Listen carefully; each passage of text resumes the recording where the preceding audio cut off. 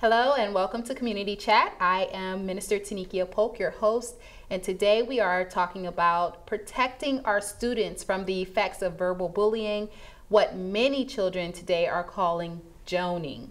We're going to talk about the effects of verbal bullying as well as offer a spiritual solution to help prevent some of its fatal consequences. Now, some more common names of verbal bullying or joaning could include put downs, teasing, or just plain bullying, and also negative nicknames. But whatever you call it, verbal bullying or joaning is murder with the mouth. It is bullying with our words. And the victims of this verbal abuse are increasingly ending in suicide. Whereas the New York Times reports that suicide is the second leading cause of death in young people ages 10 to 24. Second leading cause. Also, verbal bullying is believed to play a role in mass school shootings, whereas Science Daily reports that more people have died or been injured from mass school shootings in the last 18 years than in the entire 20th century. So bullying, including verbal bullying, has proven to be a fatal problem. And so, which brings us to our show today. Here to discuss verbal bullying or joaning with me is Principal Bernard Perry from Calvary Christian Academy. And also we have 8th grade student, rising to 9th grade, Jalen Hall, also from Calvary Christian Academy. Welcome back, Principal Perry, and welcome, Jalen. Thank you. Great. So again, so very happy and honored to have you two on the show. And let's start with Jalen. Jalen, tell us about your experience with verbal bullying. Well, I didn't like it. They would most likely talk about my weight and my appearance, and it made me feel very less about myself. And yeah. Okay. Wow. And so, are there any specific examples that you remember that you can share with us? Well, yeah, they would call me fat. Talk about my appearance, and then they would also call me things that's not holy, or like Christian-like. And again, I didn't like it, and it made me really sad. And yeah. Wow. Thank you for your courage in sharing with us today.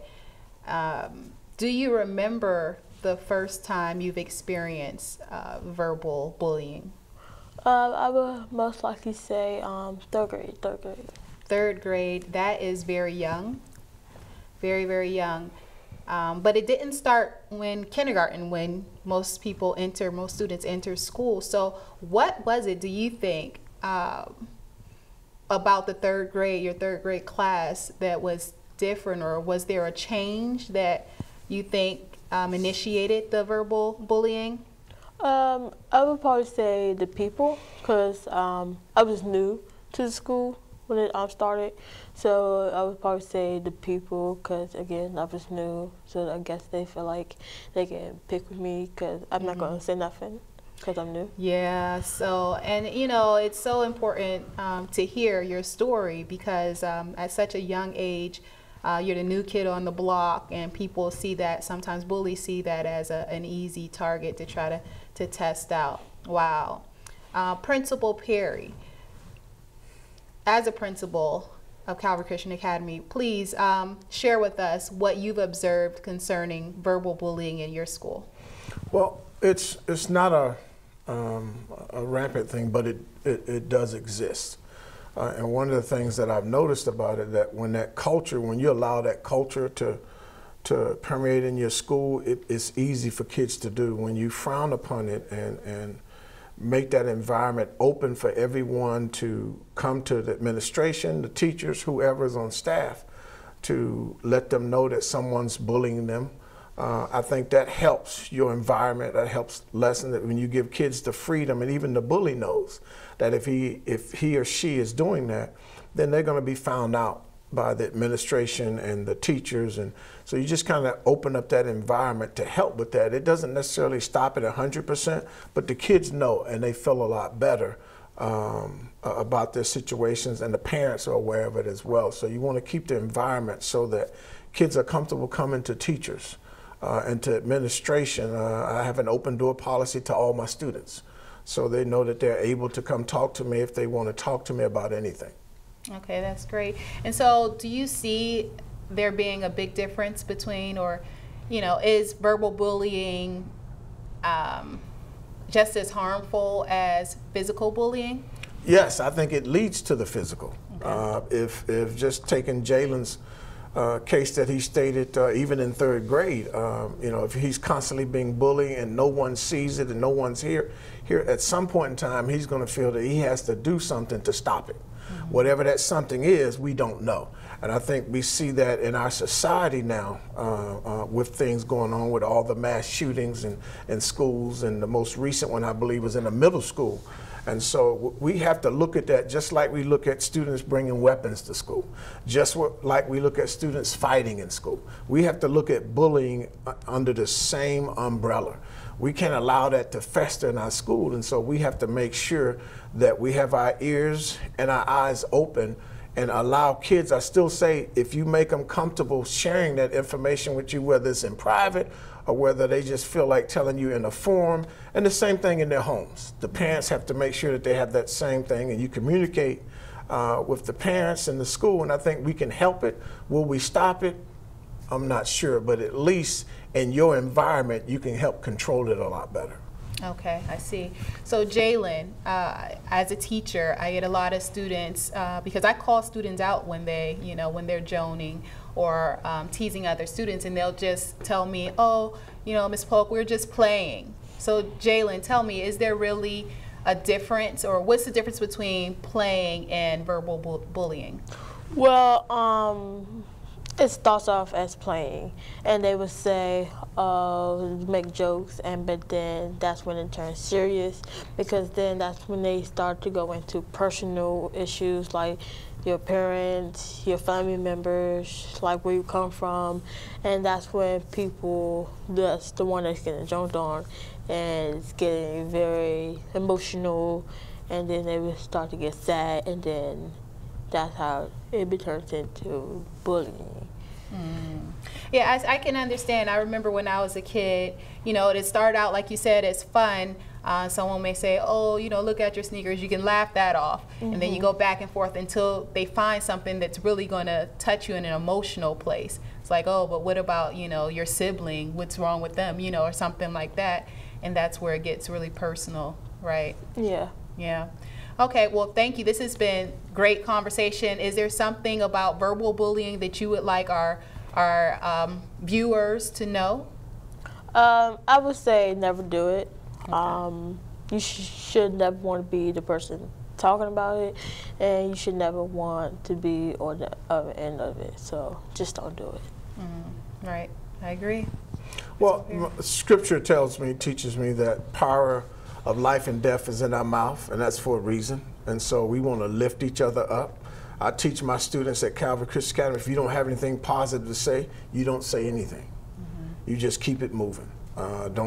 We speak encouragement to one another, but the negative aspects of things, no parent wants to hear that their child is a bully, but we do have students that are bullies. Mm-hmm. And so we have to address those things when they arise.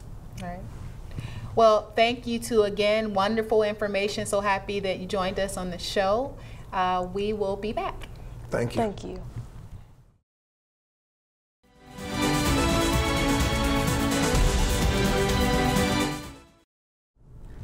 Welcome back to the show. I am Minister Tenickia Polk, your host, and today we are talking about protecting our students from verbal bullying. And in order to protect our students from verbal bullying, we first have to know how and why it happens. And so joining me in this segment, I have three students from Calvary Christian Academy on the set to discuss why students tease one another.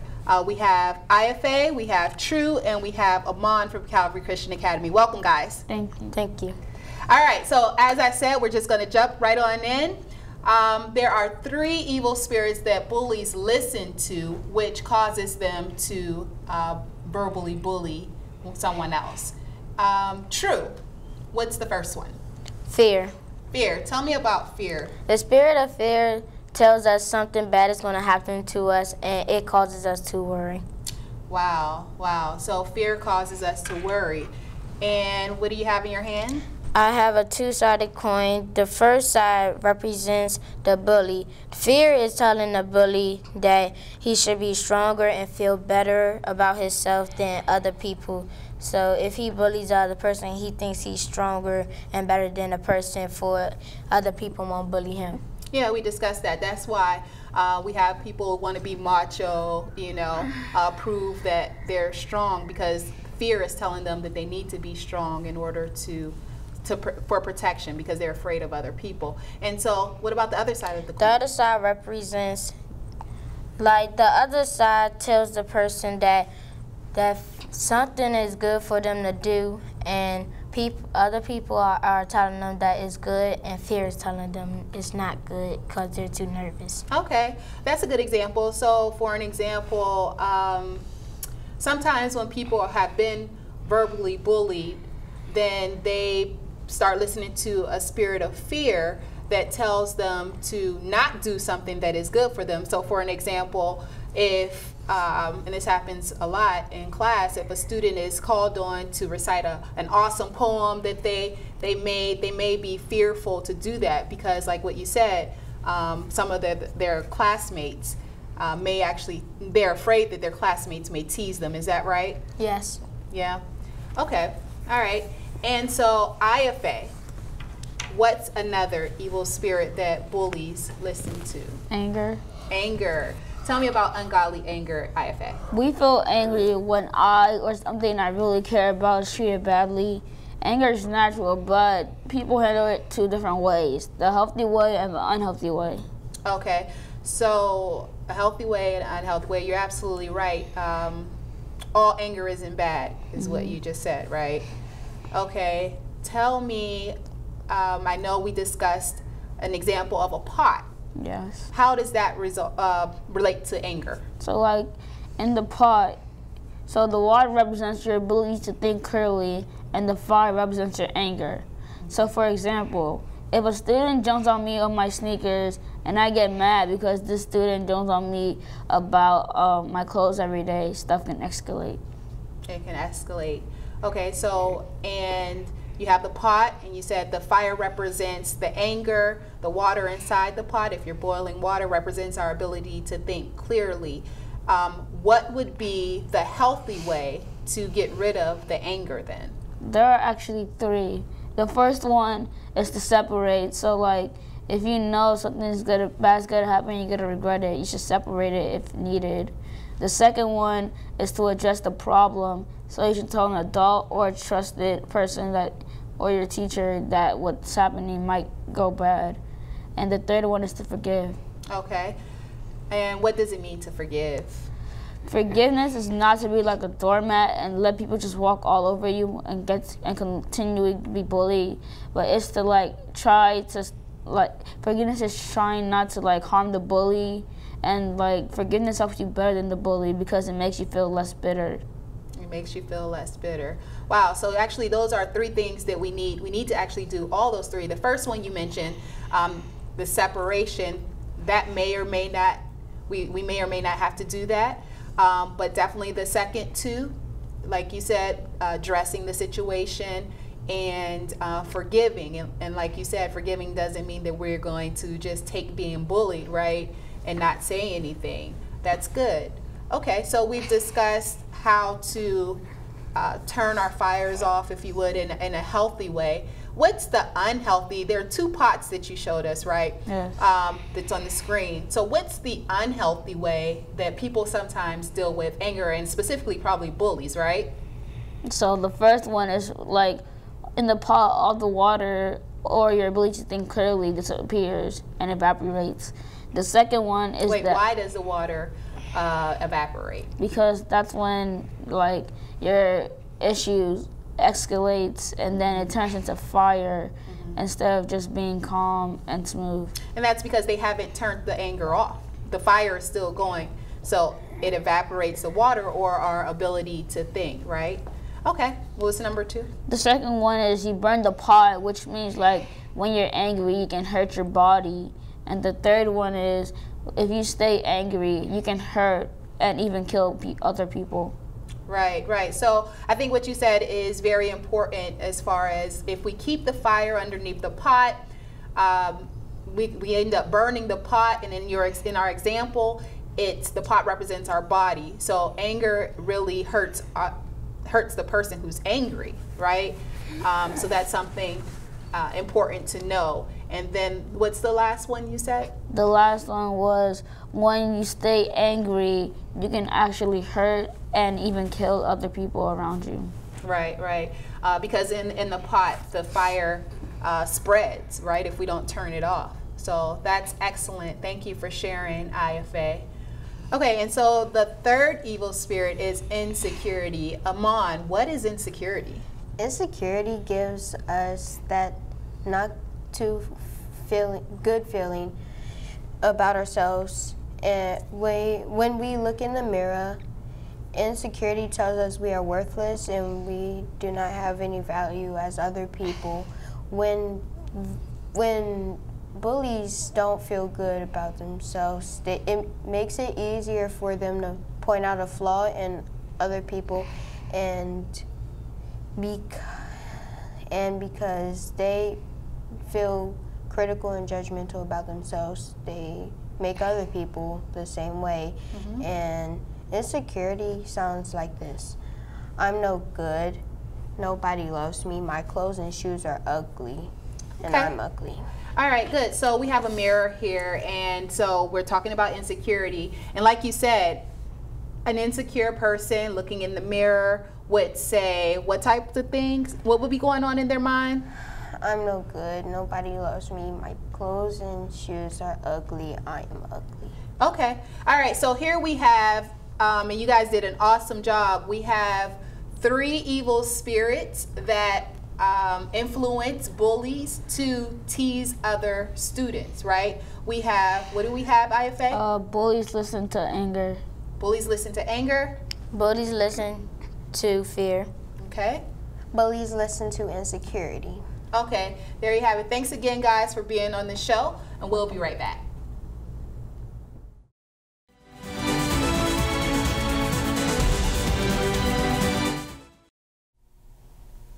Welcome back to the show. I am Minister Tenickia Polk, your host, back with another group of students. We have Caden, Prince, and Jalen joining us in our discussion on protecting and guarding our hearts from the effects of verbal bullying. And so these 3 students have joined me in the studio today to give some godly tips on how to guard our hearts in the event that we are teased.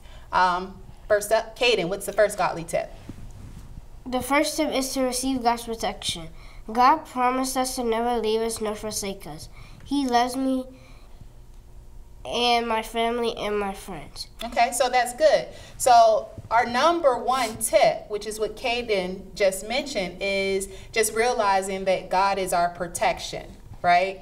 And that protection comes from his love for us. Do you have anything to add to that, Caden? God loves me, my friends, and family. He watches over me. Okay. Yeah, so even when, that's great, even when someone's teasing us, yeah, of course you're going to tell someone, but just remembering that God loves us, no matter what anybody else says about us, will help guard our hearts so that it won't hurt as much as if we didn't think we had God's love and protection. That's great. Thank you, Caden. Okay, Jalen, what's another godly tip? Forgiveness.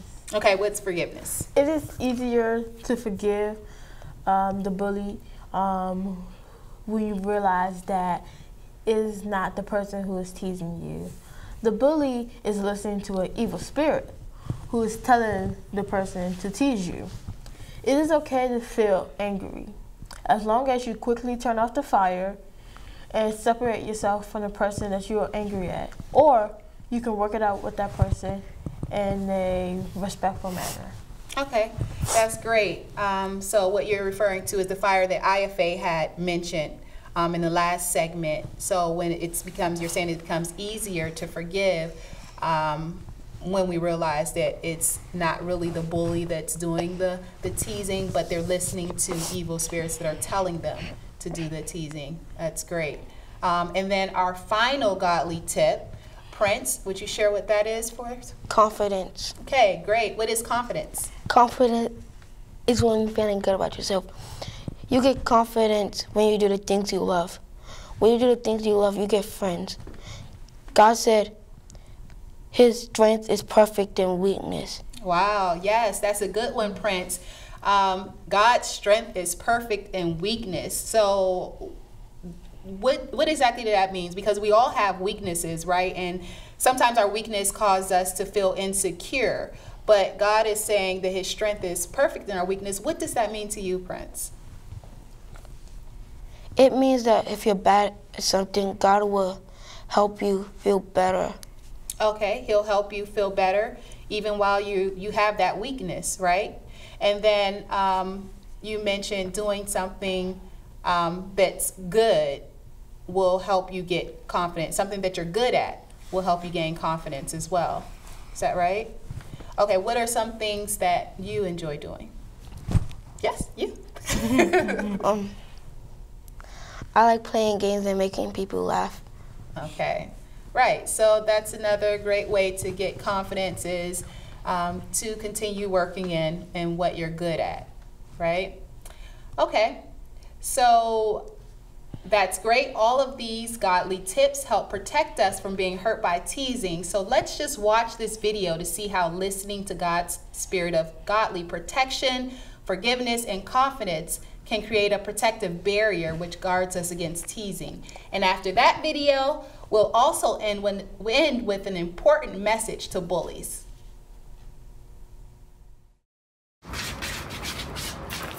Oh, you ain't got a problem with that? That's because you're just a little scaredy cat.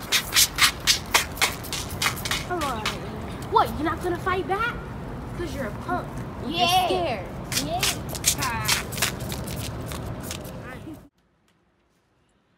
When we know God's love is protecting us and we have forgiveness and confidence, joaning can't hurt us.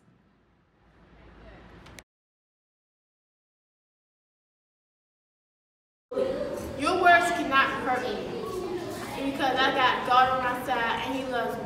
God protects my heart. And I may be a little different, but I'm still valuable. One thing about myself is that I'm very unique. I know I forgive you because I know it's not you trying to hurt me.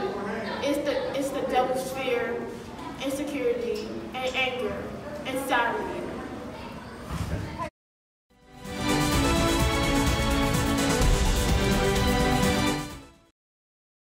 Welcome back. I am Minister Tenickia Polk, your host of Community Chat, and this is one of the most important parts of the show. If you've been listening to and agreeing with evil spirits of ungodly fear, anger, and insecurity caused by a bully in a school or at home or anywhere else, then God wants to free you from them so that you don't have to listen to them anymore and so that you can have a joyful life that Jesus died to give us. Now, if you are a bully or a victim of bullying and you want to be free from ungodly fear, anger, and insecurity, you can say this prayer I'm about to share or something similar.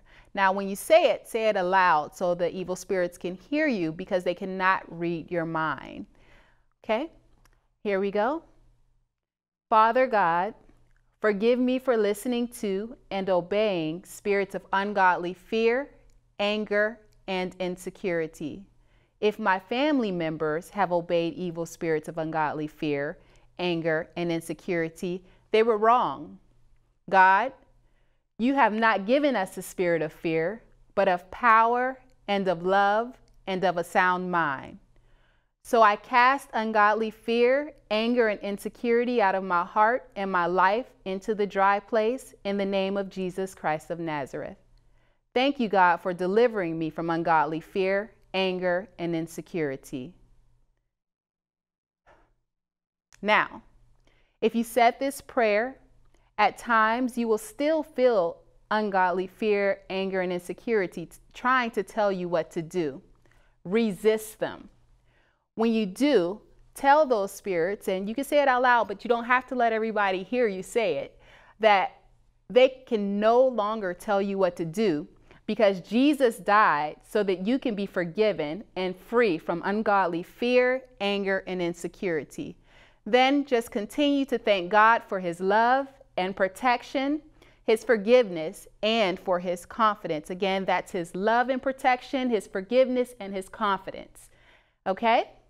All right, well, our time is up for this show. My name is Minister Tenickia Polk, the host, and I thank you so much for watching Community Chat. I hope you were educated and inspired, and if you'd like to learn more about my teachings and books, please visit www.communityofthrivers.org.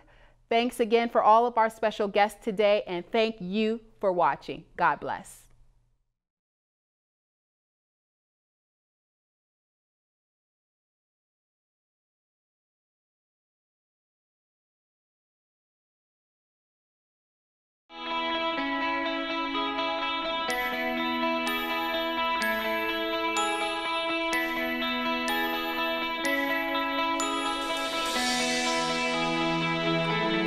Who were blessed here today, and truly it's been a blessing for me to receive the... So we replace accusation with goodness.